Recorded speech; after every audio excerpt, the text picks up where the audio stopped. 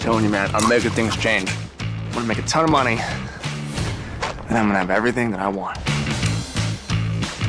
What do them things cost? Oh, like $1,000. Now you're in business, kid. What are you, some kind of loan shark? I'm a businessman. You want in? Yeah, I want it.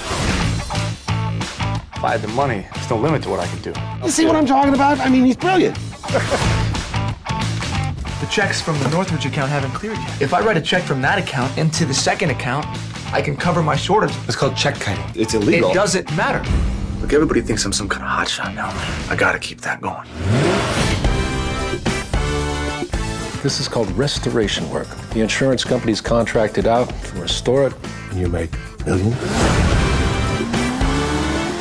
We need to find a way to fake some non-existent restoration jobs. We're talking about hundreds of thousands of dollars in jobs that don't exist. We split profit, 50-50. Can I trust him? Absolutely. Your stock is worth $100 million. I had everything I ever wanted until it all came crashing down. No. Did they come see you?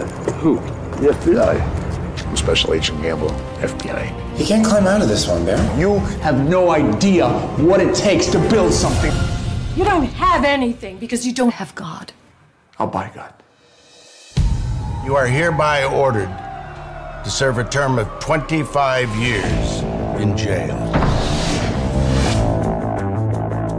The church has $5 million parked in a money market. The perfect ingredient for the successful Ponzi scheme. For once in your life, don't take a shortcut.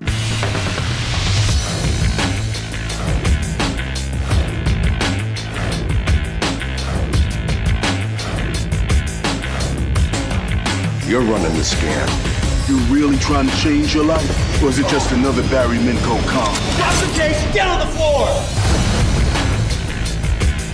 You're asking me to give the carpet guy this bank statement for $5 million.